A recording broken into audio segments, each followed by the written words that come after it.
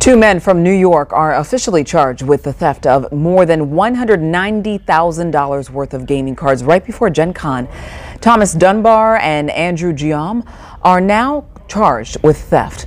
They're accused of stealing boxes of gaming cards right before the convention started downtown last month. Court documents say the men are linked to a board gaming company that was not listed as a vendor for Gen Con.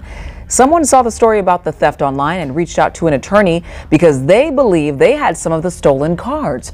Police used surveillance video to link the suspects to the crime. New York authorities later found 115 boxes and packages containing Magic the Gathering and Dungeons and Dragons cards.